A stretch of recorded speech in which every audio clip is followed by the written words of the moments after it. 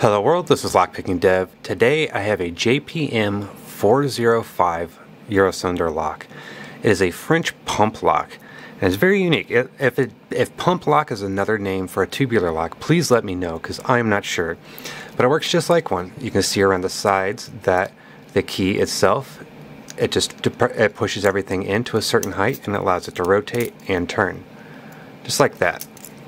And so the one unique thing about this is trying to tension it, and it's because that anywhere you put this, there's a keyway and a problem. And another thing about this too is when you're picking it, there is a pin at the top that must be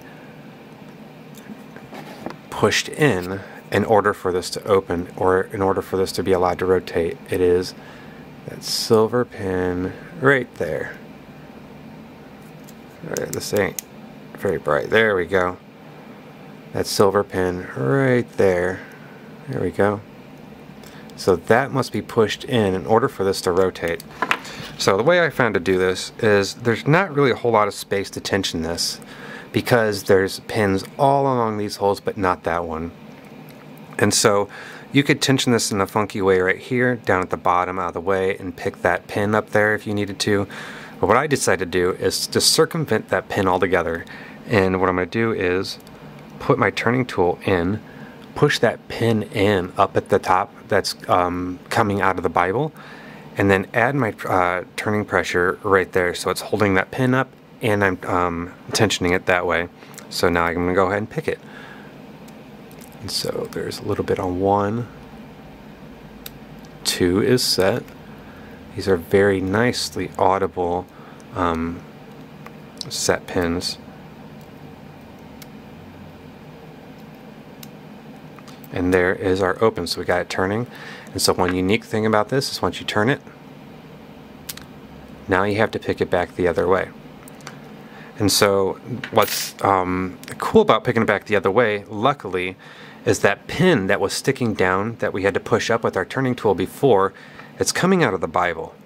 But now we have a pin here, so that our core is now holding that pin up. So we don't have to worry about that pin now. So all we really have to do is put our turning tool in here in a good spot. Right there is to make sure it's not binding on our core in any way. Add some pressure and pick it back. So there we go, we got that pin right there.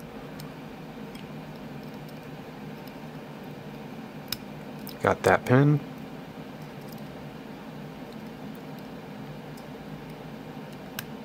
That pin.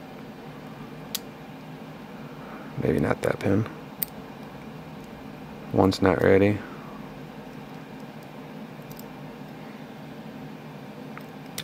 Okay, that one now is set.